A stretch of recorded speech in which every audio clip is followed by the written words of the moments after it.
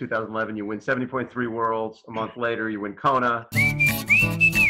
Then March, first ever Ironman Melbourne, which I think might be your greatest race, in just because of the fact that it was you and Cam Brown, and I think and Nico Llanos, and Freddie was up there. You had it was like, what, there was 8 guys at some point where there's people everywhere. Yeah, it was a good group. It had a lot of strength in it too. Luke McKenzie was in the group. Paul Matthews, Joe Gambles, Greg Bennett, Nico and Freddie. And Nico was there. Freddie was there. Yeah, it was the first year there were actually regional championships. So we only ever really had Kona. We had Ironman racing and then Kona. But in 2012, they brought in 3 regional championships. So Melbourne was the first of them. Frankfurt and North America, I think, was in Texas that year. Yeah, there was a little bit of pressure to perform as the reigning world champ. And also, I think something for me that was very motivating was that they announced the week of the race that the trophies would be named in honour of 2 of Australia's greatest ever, probably Australia's 2 greatest ever triathletes, Greg Walsh and McKeely Jones. So the male winner would get the Greg Walsh trophy and the female winner would be awarded with the McKeely Jones trophy. So for me, that was huge motivation because Walsh was actually down there watching as well. So it was a great race. Yes, I think 8 of us got off the bike together. We didn't muck around. I think we went through the first 10 kilometers in under 35 minutes. And we went through halfway in, I want to say about 1:15 or 1:16. I wasn't wearing a watch, but Frederick and Nico had Garmin watches on and they were beeping every kilometer and they were telling me the splits. And I'm thinking, oh, this is way too quick. And actually Brownie, it was Brownie's watch as well. Brownie's watch kept beeping. And he told me the splits we were running. And I thought, well, this is going to be fun one way or the other. And I was just, so it's funny, because through your career, you learn different lessons. And I probably wasn't as physically fit as I'd been in previous races in my career, but I was very, very motivated to do well because of all the reasons that you just talked about. And the power of the mind is, it's incredible. It's such a powerful ally.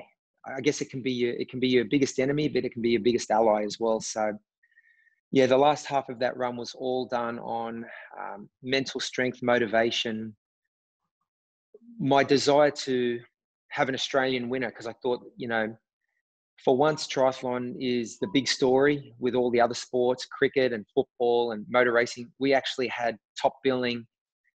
And I thought if an Australian can win the race, it'll be a bigger story for the journalists and for the media. So I felt a huge responsibility for our sport to try and win the race and make it a big story. But also from a personal standpoint, I just really wanted to win that race. So it hurt a lot, but I think I got rid of, well, it was really Cam and Freddie were pushing the pace early, and Nico, but Nico was the first to drop off, I think, at about 10 kilometers.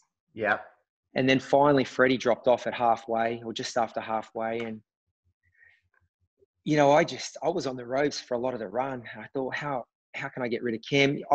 That year was an interesting year because Ironman New Zealand had been shortened to a half Ironman. And Cam Brown, Cam, he's the mayor of Taupo. He owns Ironman New Zealand. He's won it so many times. Yeah. And when that race was shortened, I think 3 weeks before Ironman Melbourne, and then he said he was coming over to do Melbourne, I said to my wife, oh, he's the fittest man in the world in March every year. So I knew he would be very hard to beat, and he was. I didn't shake him loose until I think 35 or 36 kilometers. And I was just about to drop myself. Again, the power of the mind. I was half a step or 2 steps behind him and really just hanging on by a thread.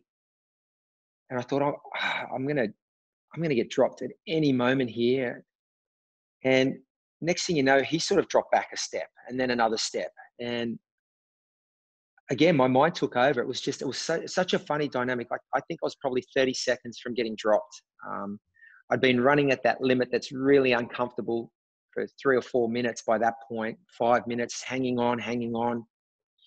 And I was about to drop off. And he dropped off. So I got a second wind and kept going, and I had to run a 2:38 marathon to get rid of him that day. He ran so 2:41. Yeah. He did, yeah. Incredible race.